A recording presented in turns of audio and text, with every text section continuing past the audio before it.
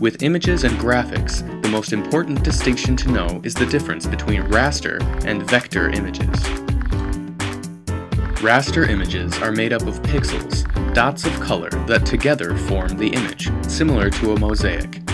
Photographs are always raster images, and most images you find online are likely to be raster too. Raster images will gradually lose quality as you scale them up, creating a low-quality, pixelated appearance. Vector images do not use pixels. Instead, they use math equations to determine how the image is formed.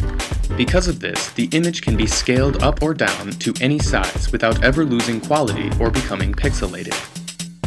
Keep in mind that these vector files will only remain vector images when opened with a vector-based program like Illustrator or CorelDRAW. Opening a vector image and saving it in a raster program will rasterize the image.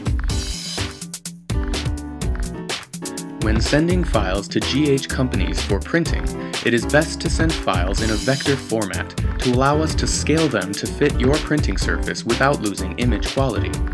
Talk to your GH sales consultant for more information on file types and when to use them.